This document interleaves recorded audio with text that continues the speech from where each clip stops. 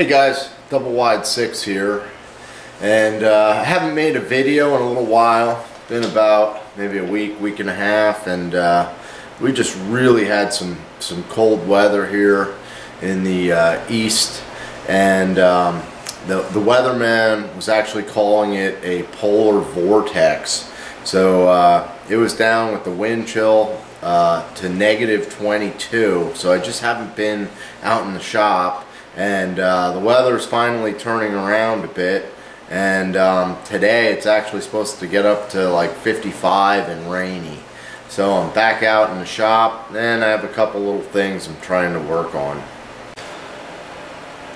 I was out here for one day doing a little bit of work, and I had my pellet stove going, and I also had my propane heater running. I had them both going just to keep warm out here, and I was out here maybe about 4 hours, and it was just miserable.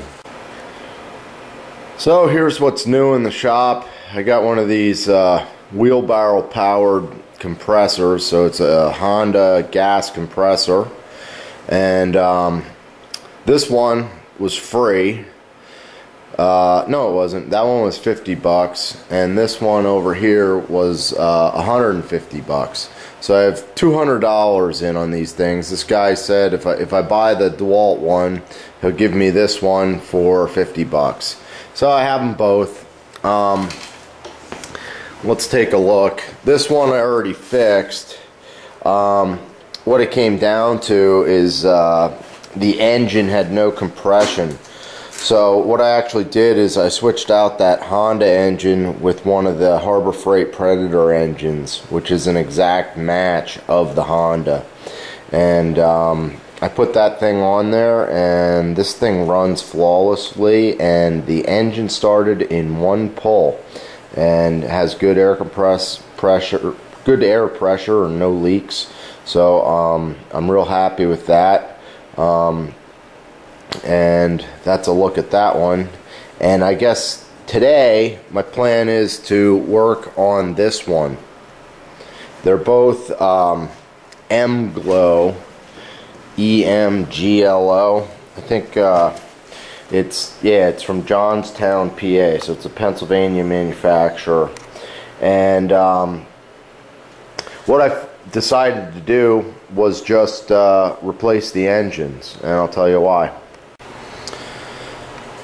So here's a look at the engine. This is the 212cc engine from Harbor Freight, the Predator. It's exactly the same as the Honda GX160. So that's why I got it. It bolts on exactly the same, and all the parts seem to fit exact. So that's why I went with it. The engine's normally like 180 bucks. They had it on sale for 129. I had 25% coupon, so I paid $95, including tax, for the engine. So at that price, it's just easier to replace the engine. And then when I go to get rid of these things, you know, I think it's a really good selling point that it has a brand new engine on it. So I did make one major mistake when I bought these things. I always check the engines for compression, and the engine that was on here, I checked it and it had compression.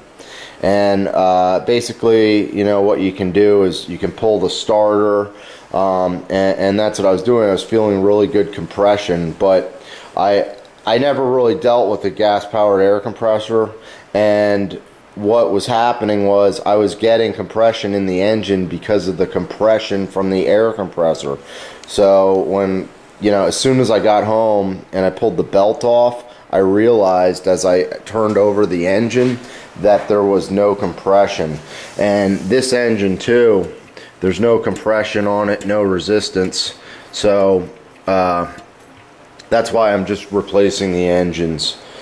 And the engine that I pulled off the DeWalt I have up on the bench, and that one's up here. I pulled the, you know, I thought a valve wasn't shutting. I pulled the head off this thing, and when I got into the piston, there was literally dirt in there. Like, you know, like dirt from the ground, and I don't even know how it got in there. Obviously it was left outside. It had an air filter cover on it. It didn't have the air filter itself, but I don't know. The piston was scored up and it was really in rough shape. So that's when I started looking into getting a new engine right away.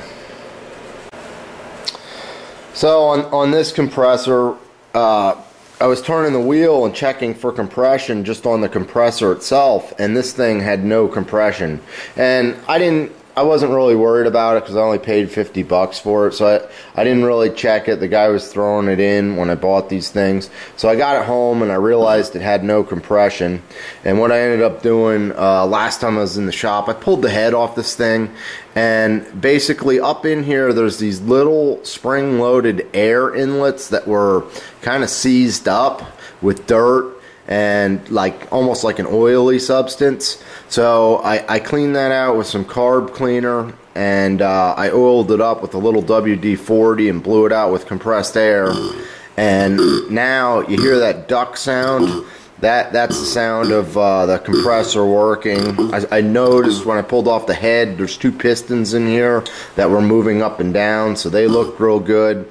So I think at this point, this compressor has good compression and will work. So I'm just going to switch out this motor and see what we get. So these horizontal engines are pretty easy to change up. There's a bar that goes across here to the compressor. I'm going to loosen that. I'm going to pull off this pulley, and this will bolt right on the new engine. It's exactly the same size. And then underneath here on the base of the engine there are 4 half-inch bolts. So I'm just going to lay this thing on the side and pull this engine off. As I said, this engine has no compression, so once I get it off, I'll probably investigate a little bit. There might be a stuck valve, but if you look at the shape of this thing, you can tell it was left outside and abused. So you know, this engine's probably not gonna work out. It also has a stripped gas cap, and you know, the problem with these metal tanks is that they rust. I don't know if you can see it, but that tank's pretty well rusted, so it would need a new tank. And I don't know, it's missing the control down here to adjust the speed for high and low. So, you know, just till you get the parts, this thing's going to cost more than 95 bucks to get running. So we'll quick replace it. Alright guys, my first problem, I'm trying to just pull this pulley so I can get to this bolt easily. This thing is rusted on there. As I said, this thing was left outside. I was able to free up the locking nut on the back of the pulley, the Allen nut. So what I'm going to do now, before I try and take my puller and just yank it off, little tip for you, I sprayed it up with WD-40. I'm taking a socket, I'm going to try and hit it forward, give it a good tap. And it's not moving at all. You can totally see how that thing's seized. Try again here. There we go. I did get it to budge. Once you get it moving forward, what you can most likely do, I'm going to add a little more WD-40 on there, is take your puller. This is a 2-jaw puller. And we should be able to get it to slide out. Now it's moving. So all I have to do is work this out and we'll get it off. Well, I pulled the motor off. I noticed the compressor oil has water in it, so that needs to be changed right away. And the foot pads on the bottom of this thing, there's 3 of them. The 4th one's missing. So what I've done is I've taken some spare parts I had laying around, and I created a foot that I can put on here. So I'm just going to bolt that on while I have it turned on its side. So at this point, It's about 20 minutes later. I got everything on there. The engine went on nice. I got the pulley back on the new engine, perfect fit. All bolt holes lined up exact. I didn't have to widen any holes or make new holes. I used a 3/8 impact ratchet to tighten the mounting bolts from underneath, and you can see everything's on there looking good. So now at this point with these gas-powered compressors, the way they work is they pump up to about 120 psi, and when it does that, the motor's revving at full speed, and then it automatically drops down to idle. So the motor has to idle on its own. And to do that, there's this air-powered actuator, and I have to hook that up onto this new carburetor. Okay, so it's actually going to tie into the governor linkage up above the carburetor. So I need to take off this box and get that all wrapped up as well. So I've come to a little change of plans. What I'm going to do is I'm going to make sure the compressor works before I go and fiddle around with this automatic idle down thing. I'm just going to try and start the motor. I put fresh oil in the motor, and I put gas in the motor. The compressor, it should run fine. Eventually, you know, I'll change the oil on that if I know everything's working. So what I want to do is just see if everything's working, and then from there I'll hook up that automatic shut-off thing. So gonna lose a little heat here. I'm gonna open the garage, fire it up. This is a cold start.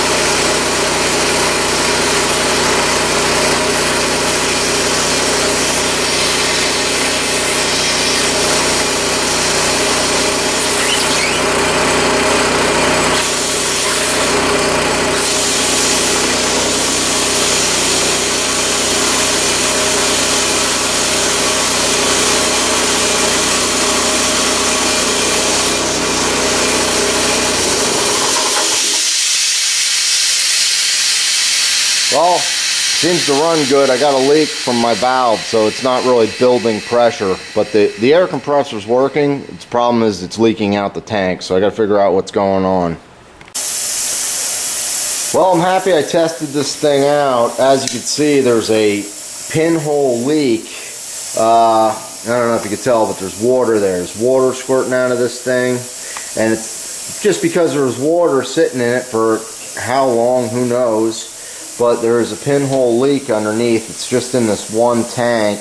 I sealed this thing up. I put a new coupler on there. So I hooked that up. That held air, and then when I pressurized it, I found a leak in the tank. So unfortunately, this one's not going to be a go. But I don't know. I'm not too worried about it. I could always use the motor for something else, and maybe what I'll do is I'll try and get a plate welded on the bottom where this little pinhole leak is and just keep it for myself. So anyhow, I'm double wide 6. Maybe there'll be a second part to this video. Maybe there won't. Thanks for watching. Hopefully you enjoyed it, and I guess while I'm thinking about it, I'll show you guys the leak. I don't know how well you can see it, but it's spraying out a little water there. It is literally a pinhole leak. So maybe I'll have someone try and weld it. Maybe I'll weld it. I don't know, but I'm not going to sell it. I'm definitely going to keep it and use it myself. So thanks for watching. I'm double wide 6. I have a bunch of other repair videos on my channel if you're interested. Have a good day.